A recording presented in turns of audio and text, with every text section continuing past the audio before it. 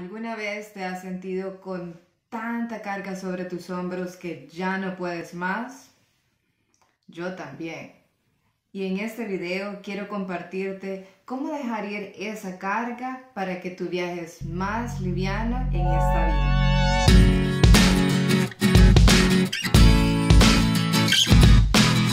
Hola amigos, mi nombre es Becky y si eres nuevo en el canal Vidas Maestras, te invito a que te suscribas. Comencemos. Una de mis historias favoritas es la historia de la renovación del águila. ¿Ustedes sabían que el águila es una de las aves que puede llegar a vivir hasta 70 años? Pero para hacer eso, el águila tiene que pasar por un proceso de renovación a la mitad de su vida.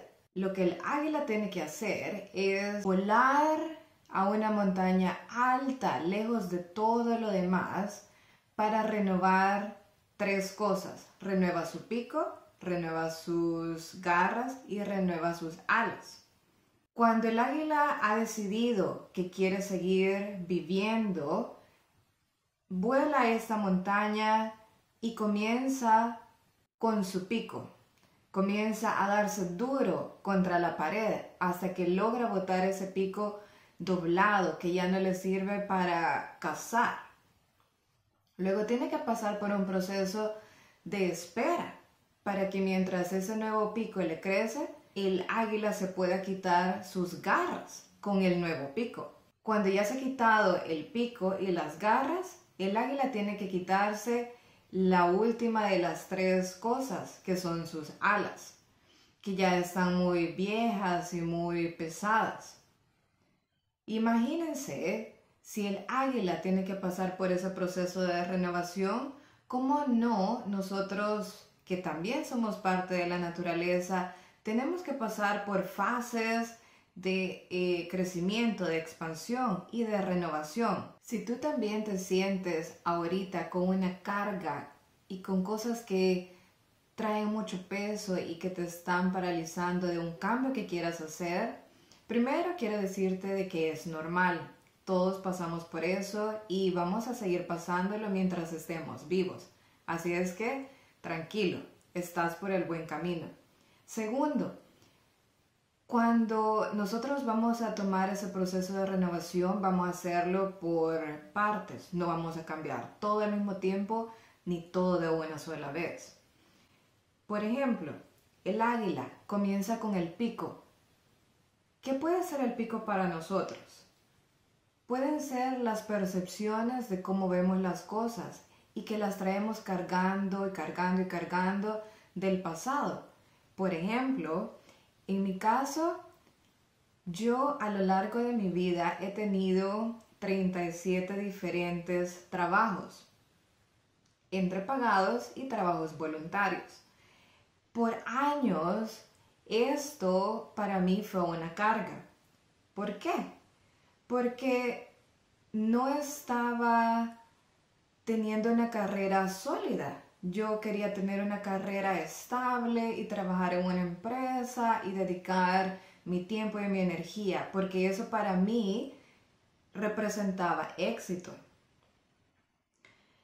Cuando yo dije, ok, ya no puedo cambiar todo esto que he tenido, todos esos trabajos, entonces cambié mi percepción de cómo ver esos 37 trabajos a lo largo de mi vida. En lugar de decir, Becky, soy una fracasada porque no has tenido una carrera sólida en una sola empresa, me dije, y el hecho de que hayas tenido una carrera profesional diversificada significa que has aprendido de muchas culturas organizacionales, has aprendido de muchas empresas, de muchas personas, de hábitos en las compañías, y principalmente has logrado identificar qué es lo que te gusta y qué es lo que no te gusta, cómo eres como empleada y cómo no eres. Y lo otro, la diferencia entre ser jefe y ser un líder.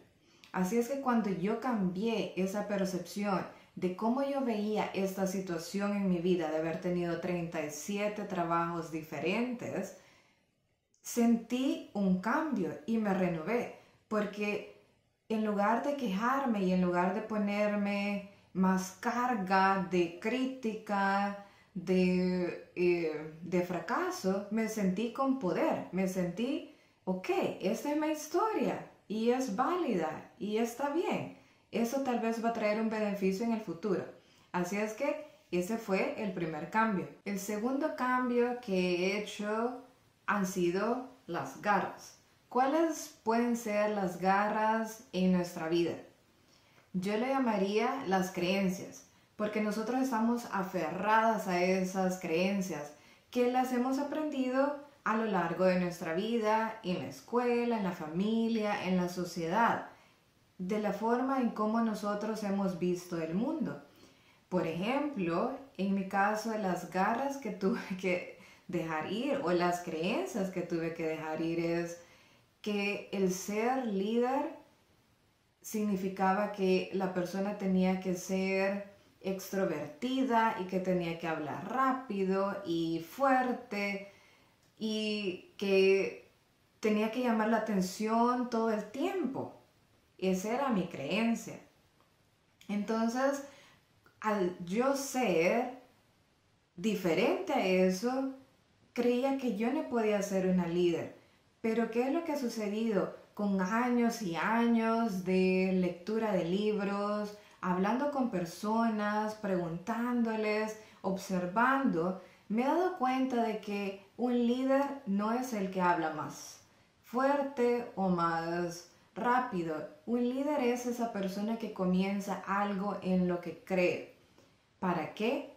Para que con las experiencias y los aciertos y desaciertos pueda iluminar el camino de otras personas, para que esas otras personas puedan alcanzar los sueños y metas que ellos tienen.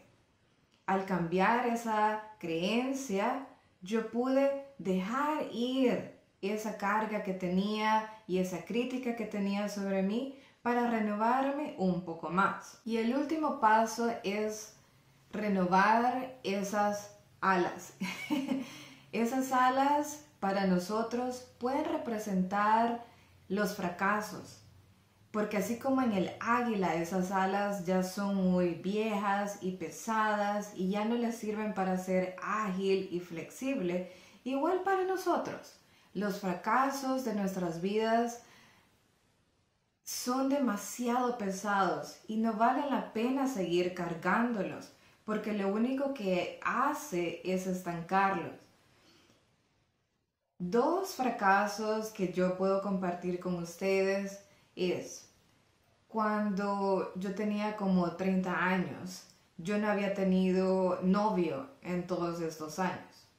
Entonces yo quería un novio y estaba como obsesionada y para mí era un fracaso que nunca había tenido un novio, porque yo quería uno. Entonces yo dije, bueno, me estoy volviendo loca queriendo encontrar a alguien y nunca lo encuentro. Así es que le pedí a Dios y yo le dije, Dios, si yo no voy a encontrar a nadie nunca en la vida, ayúdame a aceptarlo con amor y ayúdame a ser feliz yo misma. Y fue una transformación igual, un proceso de lectura, un proceso de perdón, un proceso de dejar ir las expectativas de lo que la sociedad dice que a los tantos años tenés que estar casada, a los tantos años tenés que tener hijos, a los tantos años tenés que tener tu casa. Sí, uno tiene que tener sus metas, pero a veces los planes no salen como uno desea. Ese fue el primer fracaso que yo dejé ir. El segundo fracaso que yo dejé ir y que me ayudó a estar más liviana y más libre de mi pasado es, yo comencé un negocio hace 6 años, 7 años ya, y el negocio no obtuvo las ganancias financieras que yo hubiera querido. Entonces estaba con esa frustración y estaba con ese como resentimiento de que no había crecido el negocio como yo lo había querido. Pero ¿saben qué? Cuando las cosas no se dan como uno lo quiere, es también por algo. Y ahorita dejé ir eso. Yo dije, ok, no gané el dinero que quería, pero Aprendí estrategias de negocios, aprendí a hablar mejor con las personas, viajé tratando de construir el negocio y hay un montón de cosas positivas que salió de ese proyecto que al final financieramente no salió como yo quería, pero gané otra gran diversidad de cosas. Así es que aprendamos a ver las situaciones de otra forma. Cambiemos nuestras percepciones. Adoptemos nuevas creencias. Aceptemos que en la vida van a haber éxitos y fracasos. Si te gustó este video, compártelo con todos tus seres queridos en tus redes sociales. Y si tú eres nuevo en el canal Vidas Maestras, gracias por suscribirte.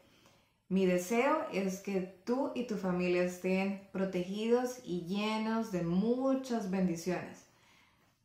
Un beso, un abrazo y nos vemos para la próxima. Recuerda, tú eres una obra maestra, deja tu luz brillar. Chao.